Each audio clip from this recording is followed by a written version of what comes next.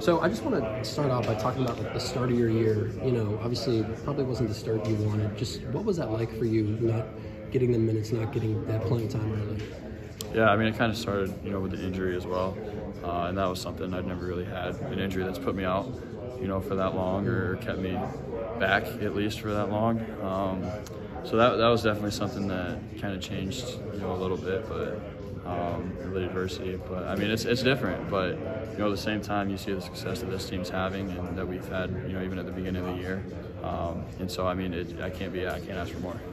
At the beginning of the year, like I said again, when you weren't getting too much playing time, Coach Gard mentioned that he thought that you were in a defensive funk. I think that's a direct quote. Just what was that part of the season like for you, and how do you get out of something like that? Yeah, I mean, the way he's held me accountable has been something that's helped me get out of that. He pushes me every day in practice. Even if I don't, make a good defensive play in practice, he sits me in practice. And that's something that keeps me on my toes, keeps me hungry. And the guys too, they keep me accountable as well. If I mess up, then they're all on me too. So it kind of goes hand in hand and pushes me to be better. If you're not playing as well as you'd like to play on defense, does that also translate over to the offensive part of your game? Does that impact your confidence on offense at all? I would say it impacts the confidence, but everyone says that defense leads to offense.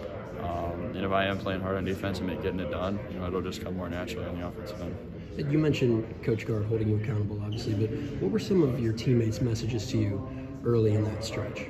I mean, they were just telling me to stick with it. They were saying that they had my back, the whole time. And that was huge, for me just to know that, even when I was messing up, the guys still believed in me, and they wanted me to succeed as well. Was it harder to stay ready at all?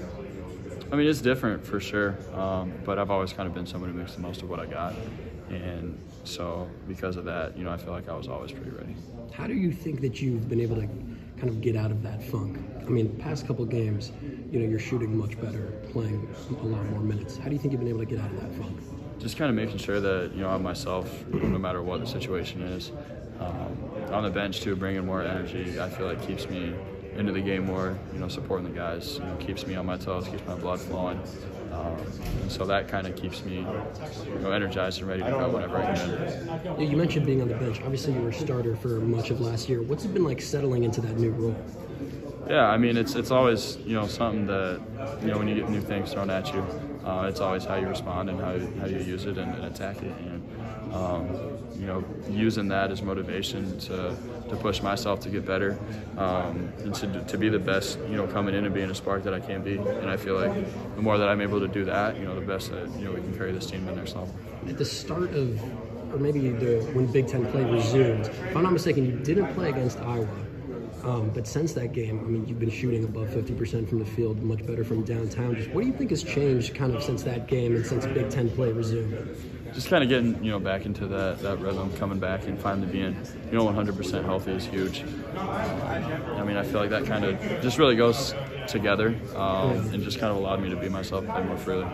And obviously this team has more depth, and that's been one of the big talking points. But against Michigan State, too, I think the bench had about 18 points in the first half. Just how important is that when you can have guys like you and Nolan and, other people coming off the bench and hitting threes and things like that? Yeah, that takes this team to a whole nother level than before. And we were already pretty good before, but, if we got guys that are able to come in and contribute and fill up the bucket, I mean that just makes us extremely hard to guard.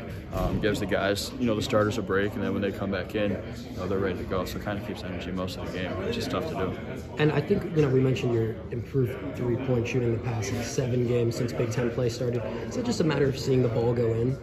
I mean, because clearly confidence is a factor too, but is that just a matter of getting out there and hitting some shots?